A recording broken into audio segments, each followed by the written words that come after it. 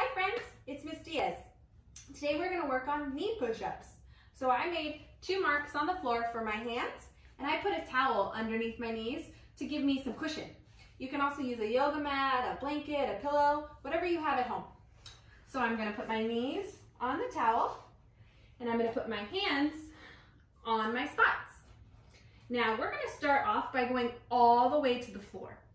So I'm going to bend my elbows and I'm going to drop all the way to the floor. Then I'm going to push back up. I'm going to release, bend my elbows all the way to the floor and push back up. Now I think I'm ready to move up.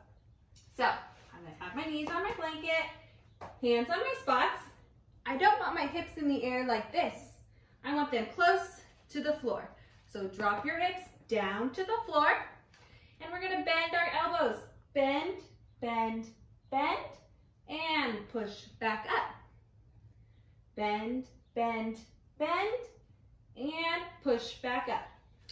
All right, friends, now it's your turn to practice. Keep up the good work.